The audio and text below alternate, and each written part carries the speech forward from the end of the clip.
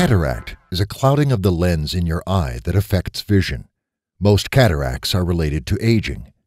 To understand how a cataract can affect your vision, it helps to understand a little about the structure of your eye. The lens is clear and lies behind the iris and the pupil.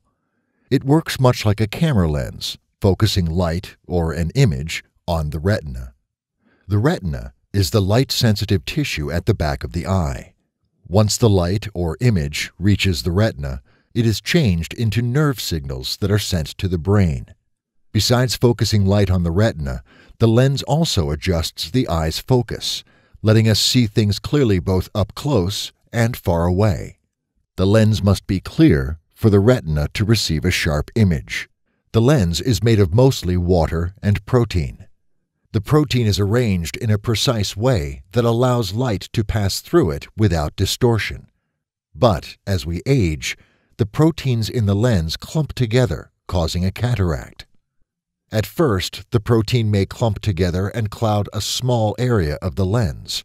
Over time, the clouds may increase in size and number, clouding more of the lens.